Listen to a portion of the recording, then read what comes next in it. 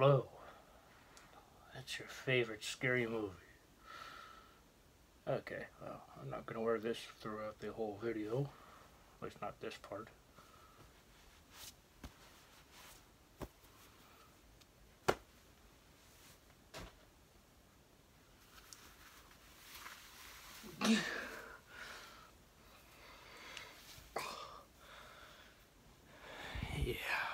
Yeah, okay, that's really warm. Fortunately, the mask is kind of... I haven't really worn this in quite some time, and no doubt, due to the... here we go. Due to the mask and this costume overall, I'm sure you can guess on what I'm going to be talking about today. That, of course, is the movie. Well, I guess I should say the beginning of a new series of films with the franchise. Of course, being Scream. You know, it is December now, and this December, it is the 25th anniversary of Scream, the original Scream. So, you know, I've got the movies here. Of course, recently, I got the movie on 4K Blu-ray.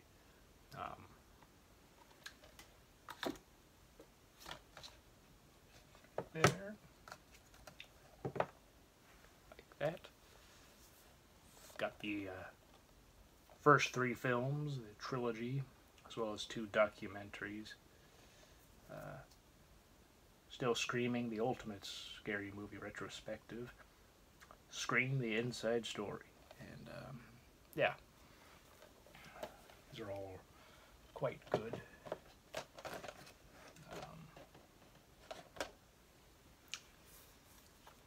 Scream 4. You know, and all of these, of course, I will talk about, you know, in the coming weeks. DVD of Scream, DVD of Scream 2, DVD of Scream 3, and the DVD of Scream 4. You know, I got this before the Blu-ray, and then got the Blu-ray, and it's like, oh, there's also a DVD with it. Which is okay. But, you know, I'm gonna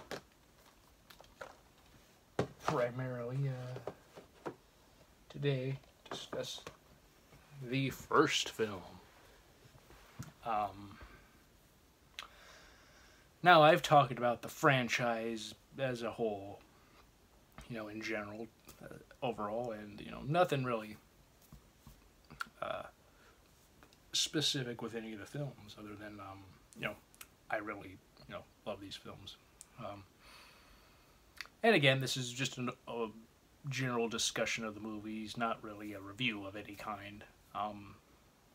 But I will say I do love Scream. I think it's an incredible movie. One of my favorite horror movies of all time. And, yeah. I'll just put this on just for traditional sort of thing now. But yeah, this movie really helped the horror genre in the 90s. You know, so of course, you know, you get like spoilers and such will be discussed here and there.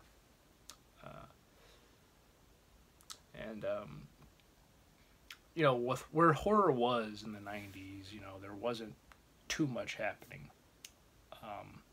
You know, there were, a lot of it had to do with, like, franchises, you know. Halloween had a film in the 90s. Actually had a couple movies, but, you know, H2O, which came out in 98, was more successful and enjoyed than Halloween 6th. You know, and there's a 6th and 7th Nightmare on Elm Street films in the later on, you know, like afterwards of the 80s and such, and then there was also Friday the 13th Part 9, and so there's a lot of like horror film franchises that were continuing going. There was also Child's Play and Hellraiser. Though by the 4th film, they began to have that franchise go to direct to DVD or to video, I should say. With certain exceptions, like, you know, Candyman, there wasn't a whole lot of, you know, excellent and incredible horror films of true note. There was also Leprechaun in the 90s, but, you know, still, you know, it's like none of those struck a complete chord with people. At least not in the way that Scream did. You know, when Scream came out in '96, it did revitalize the horror genre, specifically slashers in this case. You know, people went back to the theaters to watch this quite often, over and over. Because, you know, it was just an excellent film, you know, from beginning to end. There is actually quite a bit of humor in it, and so you can perhaps say this is also like a dark comedy as a result of, you know, the content of the movie, but also, you know, there is quite a bit of humor, and also it's like a mystery. You know, or it is a mystery. You know, like it's a whodunit. Who's the killer? Essentially, you know, who's Ghostface, as the killer is known as, essentially, with the mask on.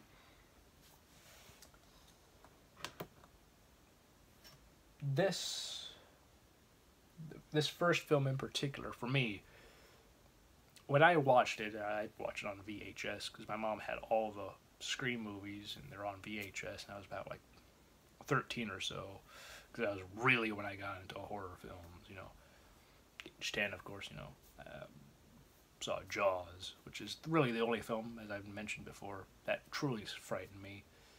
You know, the music, and also, no doubt, my love of sharks, you know, got to me when I first tried to watch it when I was 6, but I was finally able to watch it, you know, some years later, and enjoyed it. And when I was 11, I saw The Silence of the Lambs, which was like a psychological horror film. And yeah, Scream, I watched not too long after. I mean, it would have been like a year or so, but I guess in comparison to where maybe some people might see their first horror movie, that might be years before they watch more, depending on their experience. Let's say if something really scared them, they don't want to watch a horror film anymore, or again, at least not for some time. You know, this, you know, for me it seemed fairly quick. I don't think I was 12 really. That's why I think I was more like 14. In any case, I saw it during the summer, and since we had all 3 films, I watched them, loved them, thought they're all really good. And then of course, you know, years later, Scream 4 came out, and you know, I'll talk about that and the other sequels. But you know, when I first saw this film, you know, this franchise was really from beginning to end the first horror franchise I truly saw in completion. Again, yeah, there was a 4th one later on, but when I saw them, it was just 3 movies, and that was really it. That was really cool to see, you know, a beginning, middle, and end franchise.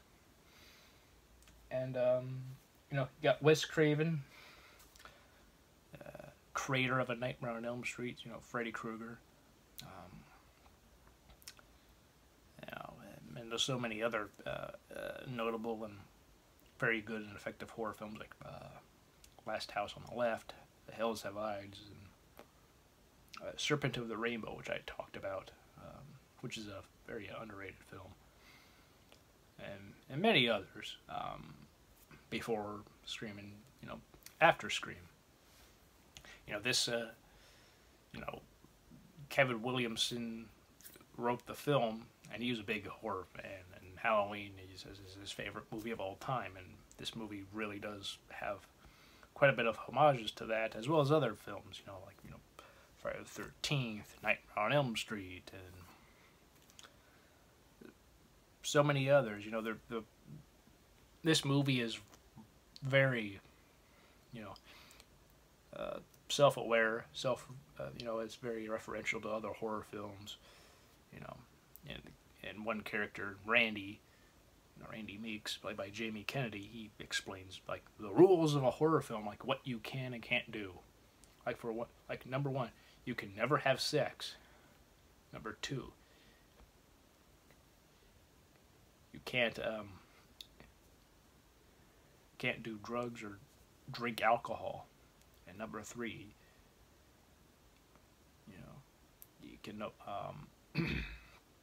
you can never ever under any circumstances say I'll be right back, because you won't be back. And how sex equals death, and all these other things equal death, and how things of that nature, like having it all laid out, was very different and new, and many people appreciated that. And then there are some people, back then, and I'm sure even now, see Scream explaining overall these rules that have existed, but were never verbalized before, because you didn't need to. People just knew about it. You do any of these things, and you're dead. And because Scream explained all that, some people say that Scream ruined the horror genre. It's thanks to Scream that, many movies copied Scream, and that for some time the horror genre went from being revived to then being redundant and uninteresting again. Though the whole copying Scream is because Scream was really popular and people enjoyed and loved Scream. So, when something is popular, people often do copy what is popular, or take quite a bit of influence of what's popular. With various, degrees of success. Some are very good at it, some aren't. But again, it always depends on the movie.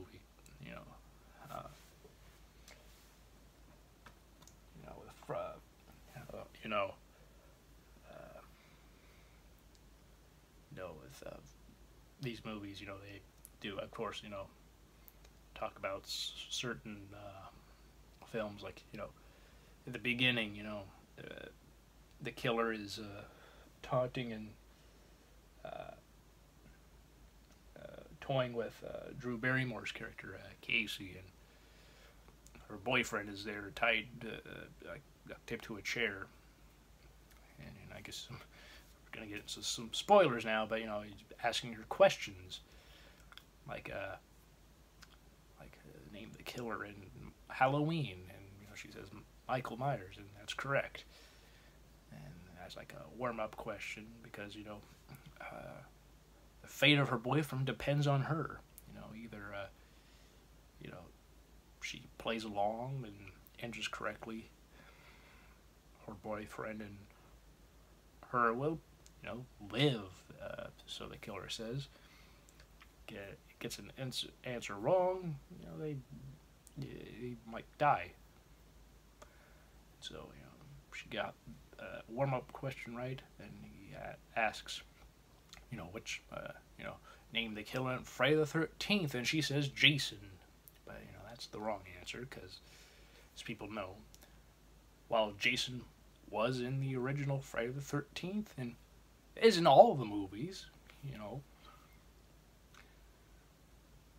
he's not always the killer.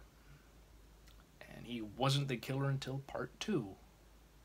And then the next 2 sequels after that. And then 5, he's been killed off in 4. And see him in hallucinations and dreams. But then part 6 he returns and is truly the mainstay villain of the franchise. But in the original, it's Mrs. Voorhees, Jason's mother, because of course, since she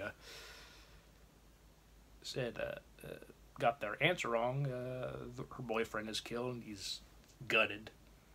And originally, you're supposed to see his insides fall out, but the ratings bored people, so that's too much. And it's a horror movie, can't show that, even though something like that is what people would want to see. And of course, stuff like that, people don't like. People aren't too fond of that kind of violence or even horror films. Wes Craven said that for horror films, why people like to go see them, essentially they're already afraid from the moment they buy the ticket and walk into the theater. Even if they don't know they're afraid of something. They're afraid of things in life. They're afraid of maybe certain animals or creatures or whatever.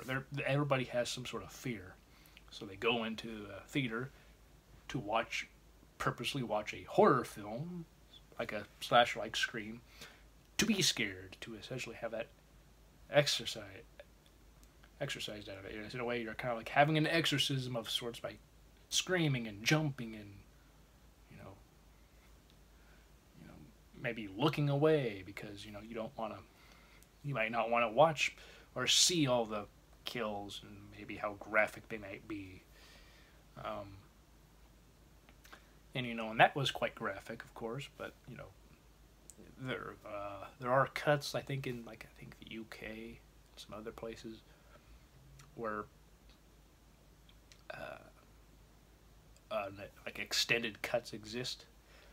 In America, unfortunately, that doesn't happen. In like these documentaries on this set that I've got, there are some,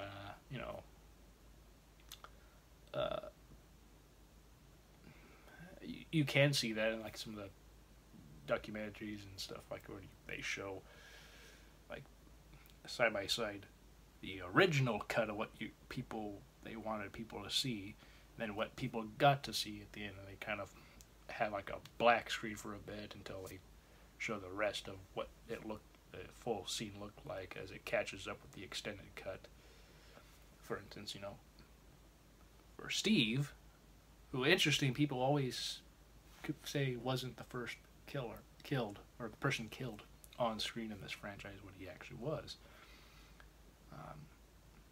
People say Casey is, and how shocking, because it's Drew Barrymore. At this point in time, Drew Barrymore was the biggest star of the movie. Neve Campbell is the lead, but not too many people knew who she was. She was on Party of Five, and she was in like The Craft and some other films, but she wasn't a really complete, well-known,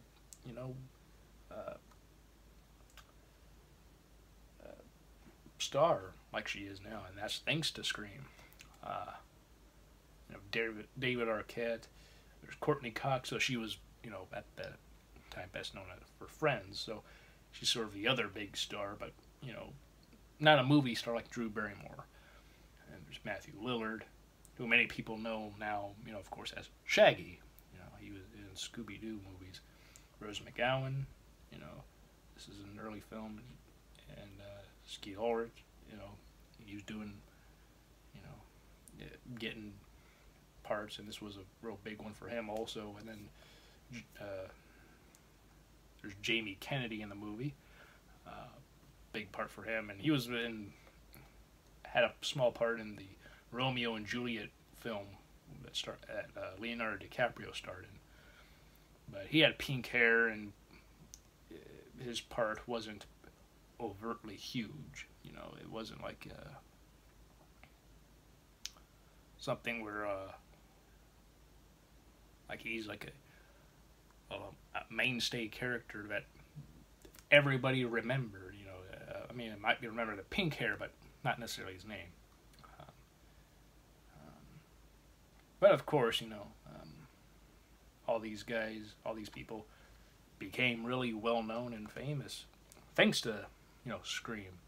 You know, and Drew Barrymore was supposed to be Sidney Prescott, but she decided to be Casey because one of the first big kills of the whole film, and yeah. Because, you know, she dies, anybody can die. And that is true. Anyone can die. And as the movie goes on and you see certain things that go on, like certain rules are broken and, you know, like that Sidney has sex with Billy, played by Skeet Ulrich, who, and, you know, she lives, she survives, she, you know, gets to be the final girl despite breaking that rule of what not to do. You know, David Arquette and Courtney Cox, who plays like Dewey, Riley, and Gale Weathers, you know, the newspaper reporter, and he's a officer, deputy. You know, she's a, you know, yeah. Of course, they got married, and it's thanks to Scream that they got together, and by the third film they got married. At that point, and you know, they have gotten divorced since, but you know, things seem to be at least pretty good with them. You know, they're friends and all. That's always important. They also have a child, so that's good for the child's sake. But you know, for those two, like, this film really is important for them because that's where they met. And they may not be together anymore, but you know, they were a couple for many years, and it's in a large part thanks to this film. You know, they got to become a couple, and you know, Dewey was supposed to, you know, die in the film, but Wes Craven liked him so much that they shot just this one little, you know, like a little scene of him, or a shot or so, like of him being wheeled into the ambulance alive. And like, and if like people saw that and liked him, they'd keep it, or if people didn't like it, they'd just remove it. But it was there just in case people wanted him to live, and people did, and they like him, and he's a very good character, excellent character. And of course, you know, Rose McGowan plays Dewey's sister Tatum, Sidney's best friend, and she gives him a hard time. You know, he's a man of authority. He's a police officer, but she doesn't treat him as such, and nor does anybody else. Like, his name is Dwight, but everybody calls him Dewey. Just shows, like, you know, sort of like a lack of respect. You know, might accept, you know, people calling him Dewey, like maybe his mom or even sister, sitting or some people like that. You know, he might accept some people calling that, but the fact that all of his other, you know,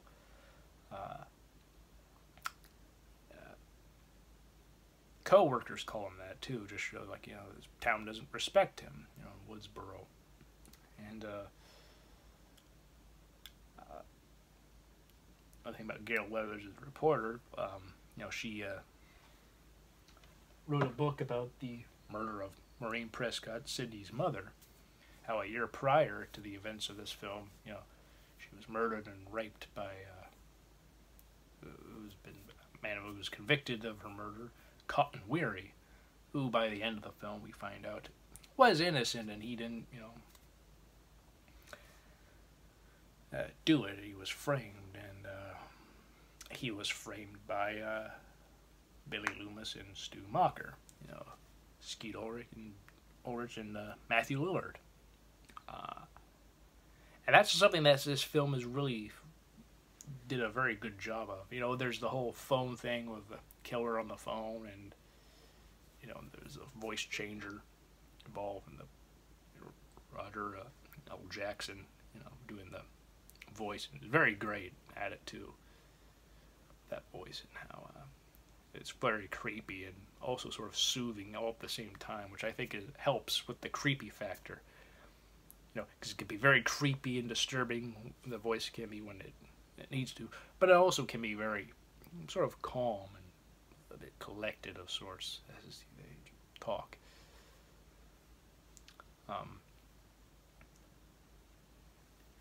And all the people, you know, who were on the phone never met him on the set. He was keeping away from her, from all like Drew Barrymore and Neve Campbell, just so the effect of their performance of being creeped out by what the guy's saying would be as genuine as possible. Because if actually any of them met him, and they got to know him, might possibly their performance could be affected by that. They don't want, you know, of course, the performances to be affected in a way where they might not be able to be as genuinely scared or disturbed as they otherwise might be.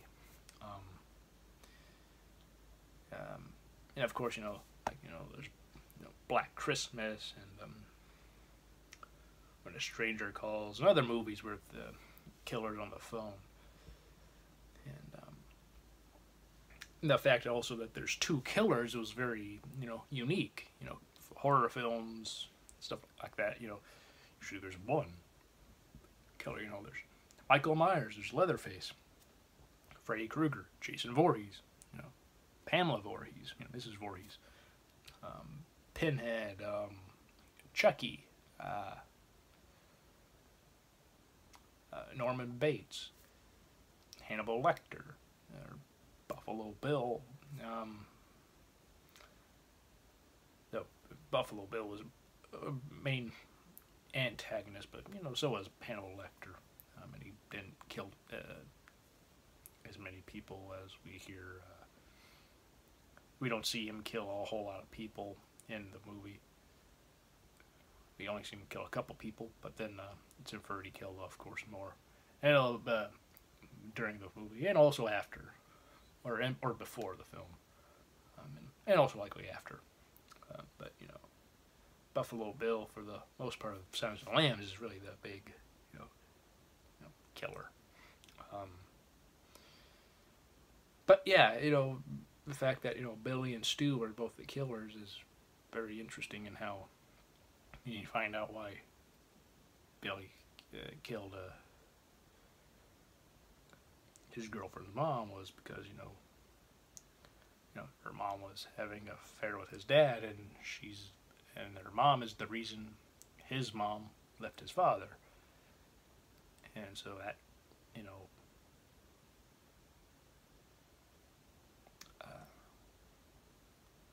did not at all sit well with him, and because she was also having an affair with Cotton Weary, they were able to frame him.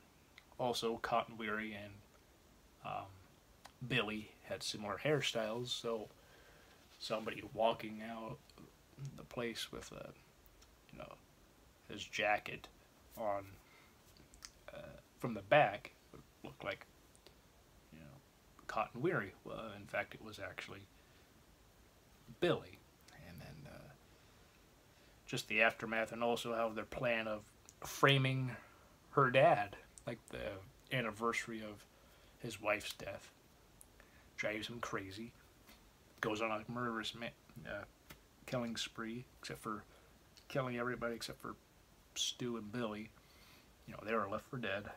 And then he kills Sydney, his daughter, and then he shoots himself in the head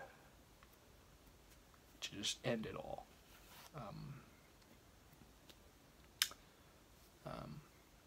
And then you see them, of course, stab each other, which is very, you know, shocking. It also just shows how kind of deranged of sorts like they are. You know, Stu's all amped up and is ready to be stabbed, and then when he is stabbed, it really hurts. And then it's, you know, of course, it's Stu's turn to stab Billy, though he has already been sort of cut up a little bit. we're supposed to believe that and all. But then they're like, there's corn syrup. So like the blood he had when he was stabbed and killed initially until the end when, you know, Sidney goes back into Stu's house because there's this party, of course, you know, where the rest of the film took place. And, you know, Randy's there. He works at the video store. He's a big movie fan. All like horror films, though Sidney's not much of a horror fan because she puts it earlier in the movie like, you know, what's the point? They're all the same. Some stupid killers, or some killers stalking some stalking some big-breasted girl who can't act, who's always running up the front stairs when they should be running out the front door. It's insulting. And you know, you see these cliches play out as described at times like that, and you know, they're stabbing, and of course, you know, back to Stu and Billy, but they're stabbing each other, and Stu gets stabbed more than Billy, and you know, and he's bleeding a lot, and he had a gun that, you know, Dewey had, you know, because Sidney took the gun from Dewey's holster, goes inside, and then Billy takes the gun, he shoots Randy in the, like, right here, like around the shoulder area, and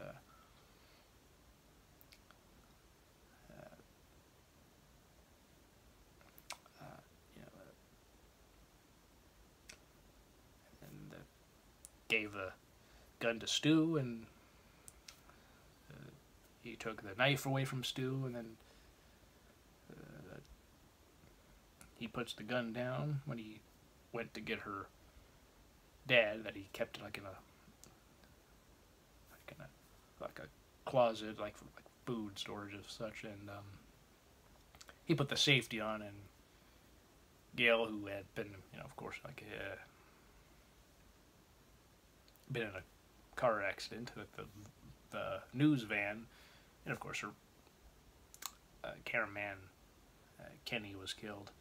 You know, many of these characters are very memorable, you know, even though I'm not mentioning them, but of course so many of them have been talked about. But you know, like Kenny the cameraman, you know, and like people like that who, you know, or Tatum, characters who normally wouldn't be talked about as much, you know, if this was another typical horror film. But you know, with Scream, you're able to care about these characters. Even as the movie goes on, you see the killers, you know, they're very interesting, even though they're, of course, terrible and all with what they're doing and everything. They're just they're all these characters are interesting, you know. Though Steve seems to be unfortunately forgotten, even though he is the first person killed in the franchise. But I guess because after his death, it's, you know, Casey, you know, Drew Barrymore's death, and that was a big shock, because it's like, people thought she was the main character. She was like the Janet Leigh of the movie, you know. Janet Leigh gets killed in Psycho, and everyone thought she was the main character. Well, no, she isn't the main character. And you know, many of these things like that also is just, there's a lot of tropes and a lot of honor to horror films of the past, and a lot of tributes to just the horror genre in general. You know, also the principal of the school, played by you know, Fonzie himself, Henry Winkler. You know, there's these characters who are sort of like red herrings of sorts, like him. He's being very, you know, creepy, or something's not off. There's quite off about them. They could be the killer. You know, Billy, they set it out. He's like the killer. He has to be. But people are always going to dismiss that because they're making it too obvious, so he can't be the killer. But then maybe he is, and then he gets killed, and then, oh, he's alive, but then, oh, he was the killer. What? And then his best friend is the killer, and then they get, of course, dispatched. You Matthew Lillard has some very excellent ad libs. One of the most memorable and most talked about is when Sidney calls the phone and using that voice changer with a phone, the father's cell phone that's been cloned by the two of them, so everything links back to her father, and how she called the police and just hiding, and then how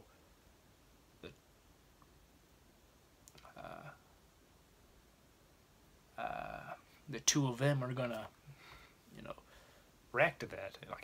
Like what are they gonna do? They have to find her, of course. Bad for the plan to, of course, work out. And then she, is talking on the phone. Billy gives Stu the phone to talk to her as he looks for her. And he goes, like, Billy has a motive, but what do you have? Like, he goes, peer pressure, not far too sensitive. He takes the phone out of his hand, and he's yelling at her, and Stu's checking his wounds as he's still bleeding out, and in anger, he throws the phone, but the blood was so slippery and wet, it just flew out of his hand, and so it didn't go where he intended it to, and he hit Matthew Lillard in the head, and then the phone, and stuff like that. He was like in character, and he just went with it because it wasn't supposed to happen, but Wes Craven loved it so much they kept it in the movie. No doubt they did other takes where he didn't say that and the phone didn't hit him, of course. But it's things like that. Matthew Lillard, I think, is a really...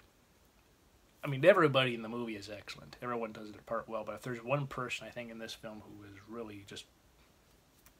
is the standout guy, it's Matthew Lillard. And with... I've mentioned before, like with horror and like in awards, awards don't always honor horror, but when certain horror films or performances or both are excellent, sometimes things should be acknowledged. And I think if things were different and could go back and I could have done, maybe some others could do something to where Scream got nominated for like awards, like Academy Awards, such. I think this film would have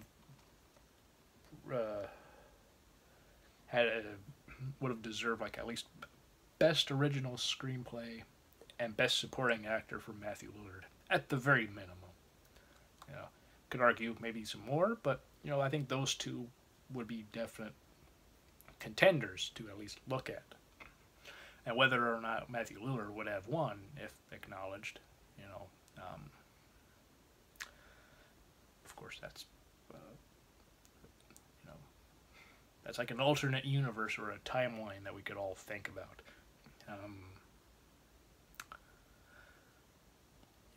Jerry Maguire, Cuba Gooding Jr. won for that film, though people in hindsight say, Edward Norton was better in Primal Fear, and I think of all the nominees, yeah. Though there's also Fargo. William H. Macy was up for Supporting Actor, but I think he should have been up for Best Actor.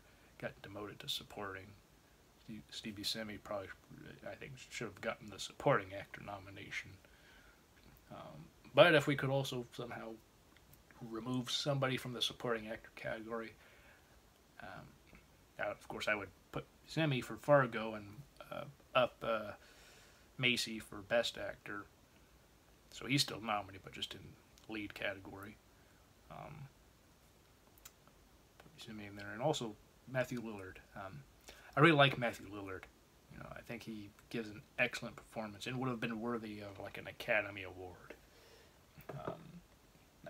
That's how much I really love his performance and his character, and it's because of him playing that character is why I think the character works so well. He's insane, but that also is a good balance to, Billy is more calm and collected, where Stu is the best friend who's a bit more, he's over the top, he's a bit more crazy, you know. And I really love that about this film. Like, just how everything just came together perfectly. And I know Wes Craven turned it down initially because he wasn't sure he wanted to do another horror film, specifically slasher film. He had done so many of those before. And a fan came up to him and he hasn't really done anything that really was really great, and he needs to do something great again. And so he looked at Scream again, and then he did it. And the rest is history, and he directed the first 4 films of this franchise. Yeah, Scream is an excellent movie. Because in a way it's more than just a slasher film. You know, there's quite a bit of comedy. Matthew Lillard is quite humorous, and also so is, you know, Jamie Kennedy.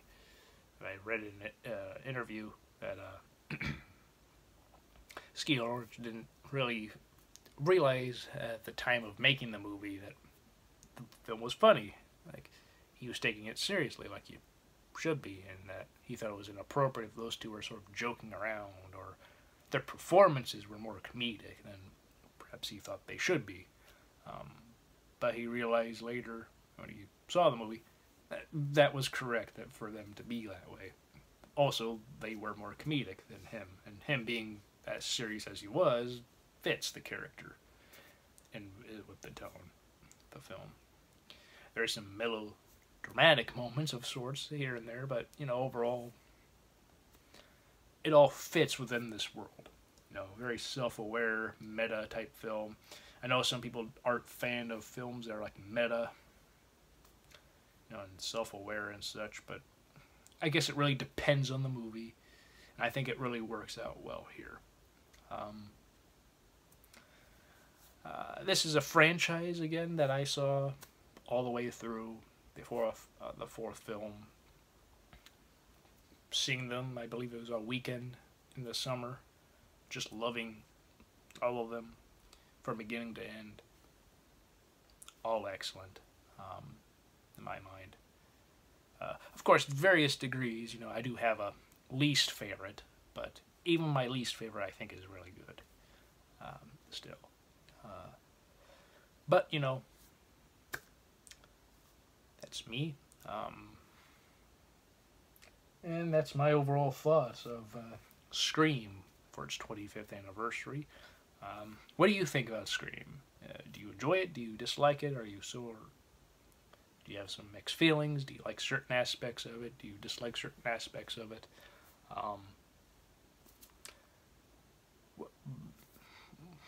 What do you think about the film, and as well as perhaps even the sequels? Of course, I'll talk about those in the coming weeks, but, you know, if you wanted to just sort of say, you know, which of the films are your favorite, maybe what of the sequels, we might put over the first one, though. I think the first one is the best. I enjoy it, all of them again, but the first one is definitely the best. It's the best of what it is, and it's just fantastic, I think. So yeah, that's all right now from me to you. Hope you'll all have a great day, a great weekend, and a great week. See you all next time.